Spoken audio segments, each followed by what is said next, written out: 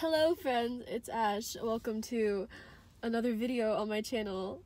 This is a really weird and unconventional type of video, and it's really impromptu because I'm just sitting in the car in this parking lot because my dad and my sister are currently waiting in line at a bakery to get my sister's birthday cake because it's her birthday this weekend, which is really exciting.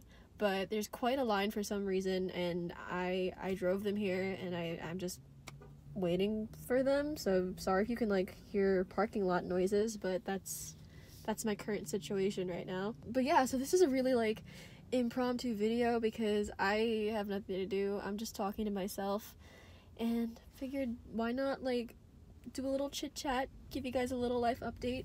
If you're new here, be sure to hit subscribe somewhere down below. Sorry, this is the first video that you're seeing of me if you are new.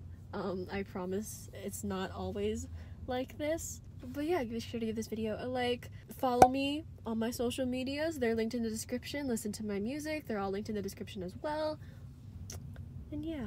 Also, I feel like I didn't say this before, but I have a TikTok, and I'm pretty active on TikTok because quarantine has made me do some very weird things, including downloading that app. So if you want to follow me on TikTok, I'll have my account linked down below, and I'll have the username floating around on the screen somewhere. But follow my TikTok because it's just a fun little thing that I like to do. So yeah, I figured I would just sit here and give you guys a little life update. So first, obviously I'm learning to drive. That's why I am sitting in the driver's seat of this car right now. Actually, I can take my seatbelt off because there's really no need for that right now. But yeah, so learning to drive. And it's been very long overdue. I finally got my permit back in December, but then I went back to school and I didn't really have a chance to experience driving until I moved back home after Corona kicked us out. So the first time I started driving was mid-March, and the first 2 times were absolutely horrible because I don't know why, but just driving around in that parking lot just gave me so much anxiety, and there was no reason why. It wasn't an abandoned parking lot. There was no one around, and for some reason every time I got behind the steering wheel I just wanted to cry. But then one day my dad took me out into the roads for the first time with other cars. For some reason I ended up feeling more relaxed on the roads than I did in that parking lot, and for some reason I think it is just that parking lot that gives me bad vibes, because I went there yesterday to practice parking because I am really bad at parking. It's a miracle. Am I even in the lines? It's a miracle. I even parked this car where it is right now, and I purposely did it where there are no other cars around because I don't trust myself like that. But yeah, so I've been learning how to drive and I've been learning how to park, and I'm hoping to get my license before I go back to school in the fall, which is a really good segue into the fact that Drexel announced that as long as Philadelphia is in their green phase, which is how they're reopening things, they're going in color phases, as long as we're in the green phase by September, then we're good to move back in, which is awesome. I'm really, really excited for that. Oh god, I miss being on campus so much. I miss the independence of being able to go out and do whatever I want without having to ask permission or ask for rides and whatever, because obviously I still can't drive on my own. So yeah, it's just really good to be on campus and have that independence, and I can hang out with my friends whenever I want, and I decide what I want to do with my time.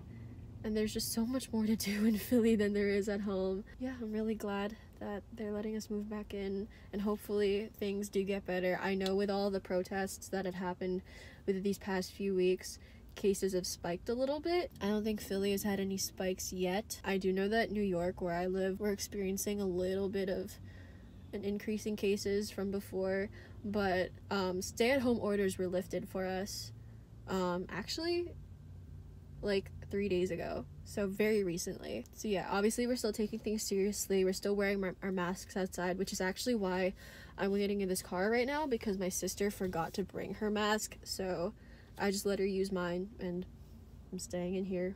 So we're being responsible. But yeah, so stay-at-home orders were lifted, which is awesome. I don't feel bad about going outside. I don't feel scared to go outside anymore, which is good. And I'm hoping to make it to the beach soon with my friends. Another exciting thing that's happening is Harry is coming to visit me in the next weekend. I think the weekend after this. He's coming down.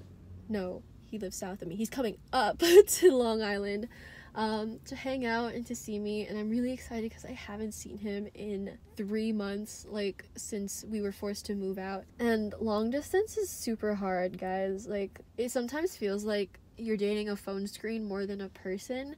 So the fact that he's like coming up here and I'm gonna like see him in person is gonna be insane. Oh, this guy is just parking right next to me, isn't he? Oh, never mind. All right, sayonara, homeboy. But yeah, anyways, I'm really excited for him to come up here because I have so many plans for him. I can't wait to show him like what living on Long Island is like when on a good day, or when you have friends, because I wouldn't know what that's like. I'm kidding. I have quite a few friends up here on Long Island from high school, but I have come to realize that like I've lost contact with a lot of people from high school, and I honestly, like, I'm not grieving over it, which I guess kind of just shows how much high school friends matter to you. That's not to say that high school friends are like totally pointless. Like, of course, keep in touch with people from high school. I love all of my high school friends. I really wish them the best, but I haven't really hung out with a lot of the people that I ended high school with in a long time. I feel like that just goes to show that whatever drama you're going through in high school just really doesn't end up mattering, because after a year of like being graduated from high school, after a year of college, I've already met so many amazing people that I know are gonna be in my life for a very long time, and none of the drama, none of the shit that I went through in high school matters anymore. So that's just a little life lesson for you guys from someone that's experienced quite a bit of drama, especially in their last year of high school. Other than all of that, classes have ended. Finally, finals week was last week, and I am proud to say that I didn't have to pass-fail any of my classes because I basically got all A's and I think 1 B+ in a class, which is like not a big deal. So ended freshman year strong, which I'm really proud to say, because I'm gonna be totally honest, I did not expect to get decent grades this quarter, just with everything that went on and like all the change that happened. I was surprised I was able to keep it together as much as I did, especially because my anxiety has gone up a lot from being home, because when I'm at school, I'm so busy that I don't have time to just sit and be alone with my thoughts and think of everything that gives me anxiety. But since I'm home and there's really not much for me to do, I've been doing that a lot more often, which is not great, and I should really find ways to cope with that, so I'm trying. But yeah, I'm just very surprised with like, given the state of my mental health, I'm surprised that I came out of freshman year really well, but I'm also really proud of myself for that. I'm just like trying my best to improve my mental health in every way possible, and my physical health as well. Like, especially during the beginning of quarantine, I ate a bunch. Like, I stress ate, I binge ate. It was really bad. I had already gained weight from college. I think I gained like 10 pounds, which was, oh, that was so bad. Even though I worked out and I walked around a lot, it just happened that way, I guess. So continuing that unhealthy, I mean, I can't judge his parking job, but that's not a great parking job. But anyways, as I was saying, I gained a lot of weight over the course of college and the beginning of quarantine, so I've been really trying to lose it, and I'm proud to say I'm down like 4 pounds, 6 pounds. I don't really, 4 to 6 pounds, somewhere in that range, because it fluctuates day to day. I'm trying to lose weight, I'm trying to be healthy, especially for the summer, but more importantly, I'm trying to learn to love my body the way it is, and even as I'm trying to make changes to it and working out and eating healthy to make myself feel better in my body, I also still want to learn how to love my body the way it is right now and love the process that I'm going through, if that makes any sense. I've been buying, oh, she just zooming past me. Okay, hello. I'm just trying to like maintain body positivity. I posted a bikini picture today, which I never do, and Okay. Let me tell you, I had a whole debate with myself about it for a while before I ended up getting up the guts to post it. Like, I texted my boyfriend, I texted my best friends, and I was like, be honest, should I do this? And they were all very encouraging, so I just decided, screw it, why not? And people are being so nice on social media, which is super cool, because social media is like a really toxic place sometimes for girls' body image. And especially like scrolling through TikTok, you see all of these amazing, beautiful influencers, and you think like, oh, why can't I look like them? But the point is, like, you're not made to look like them. Like, you're made to be real, and you're made to be yourself, and nobody is perfect. And I've slowly started to realize that everyone has their own insecurities because we all view ourselves under a microscope, but in reality, like, other people, they don't care as much. They're not gonna like zoom in on all of your Instagram pictures and be like, fat rolls? Gross. I don't know when this became like a body positivity lecture, but I've just been trying to learn how to love my body, especially with summer coming, like, and everyone's posting their photos at the beach and their bathing suits.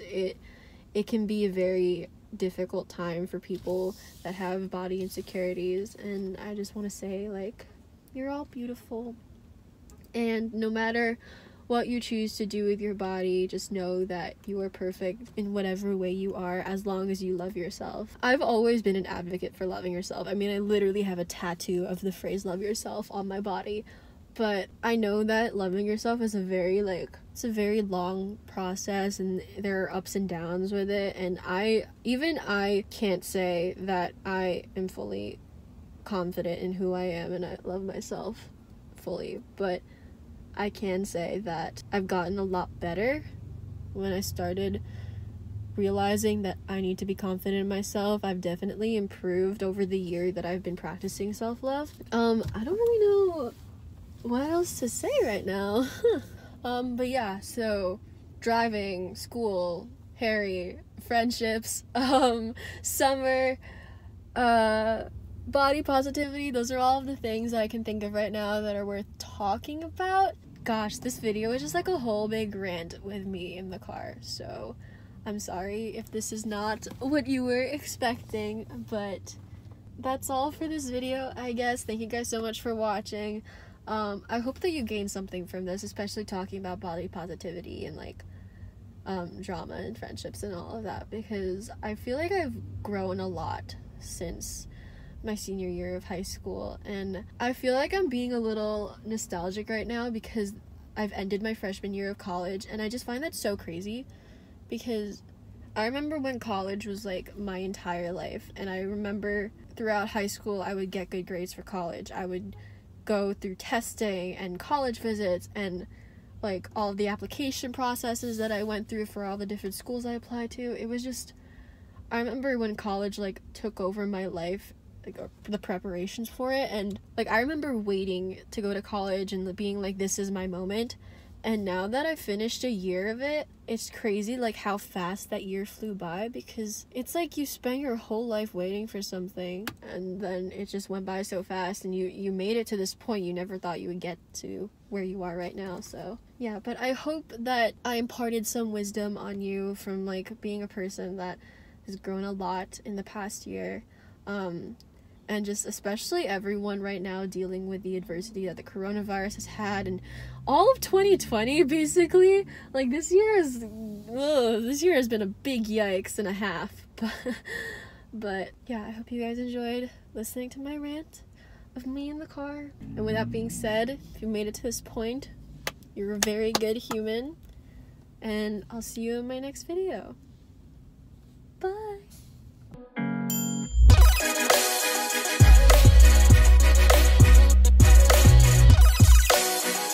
Let me daydream.